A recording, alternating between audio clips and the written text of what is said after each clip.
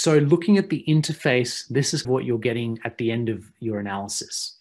The first thing you get is the most important, which is the FFR value, which straight away is going to tell you is this clinically significant or insignificant. The second is you get the 3D model of the coronary tree, which is color-coded by FFR, which very quickly to the eye draws you to the area of the lesion or the segment, particularly if it's a long diffuse lesion, that is of interest and may need to be treated. It also will give you an idea if there are multiple lesions in parallel or in series or in side branches and other aspects of the coronary tree which may also need to be treated.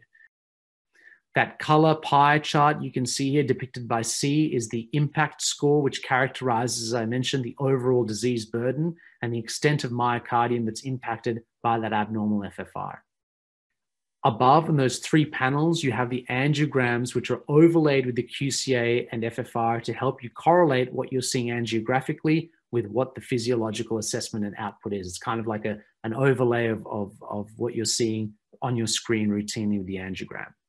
And then finally, very importantly and very excitingly with this newest generation of software is the sizing tool and 3D QCA, which is incredibly helpful and can be adjusted to tell you what size stent should we be putting in and how long a stent should we be putting in to treat the area of interest. And this is incredibly useful because, as we know, our naked eye is not good at assessing the size of stents. We often underestimate the size of stent. We often underestimate the degree of expansion. And certainly a lot of studies show we miss the entirety of the lesion length. Now we have a physiological, hemodynamically governed way of sizing not just the diameter, but also the length of stent to be treated. So it's sort of the next step in appropriate PCI. And so this is what we see here. This is just a kind of live view of how the coronary tree can be manipulated here. In this case, rotating around to show, obviously, the different vessels. The lighter colors have a non-significant FFR, the dark red a more significant FFR. Now zooming in on the area of interest, you can see there's the overlaid stent in that segment, and we can manipulate that and say, okay, let's make the stent slightly longer because we want to go from normal to normal, and it's showing us on that rendering above what that will look like on the coronary angiogram. So if we decided, for example, we don't want to cover the side branch or we're happy to cover the side branch, we can make those manipulations here to help guide what we're going to do in terms of procedural planning.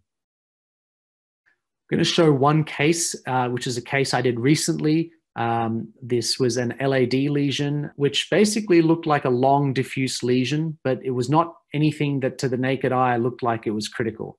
In this patient, the PET scan, you can see here, there's this long lesion in the LAD, but certainly nothing critical. I think most people would have said that's no more than 30 to 40% narrowed, but a long lesion. The PET scan was unequivocal, and so I decided to perform a wire-based, an FFR angio in this patient. So the first step here was to select the target vessel, which was the LAD, input the mean aortic pressure, which at the time was 89 millimeters of mercury. You can select the three best angiograms to correspond with the best visualization of the LAD in the lesion. This is where it's important to take good quality angiography without panning, completely opacify the vessels. And you can see here we have selected the lesion in these three different views of interest. The vessel lumens are then traced, the LAD, the side branches, and the circumflex to try and build that three-dimensional resistance flow circuit. The software identifies the degree of luminal narrowing based on the stenosis that you've identified. And then once you accept that, it yields this FFR angiography result. And so in this case, the FFR angio was 0.76, below the 0.8 cutoff, which was significant. And so we went ahead and placed a stent. The stent sizing tool was able to guide the length of stent that would be needed to cover the entirety of not just the lesion, but also where there was a change to normal physiologies to try and go from normal to normal. And so a long stent was placed, and by doing the post-PCI angiography, we were able to see that the post-PCI FFR was 0.93. So validation of the PCI result with a hemodynamic assessment, which previously you would have to rewire with the FFR wire, recalibrate, give adenosine again to assess that.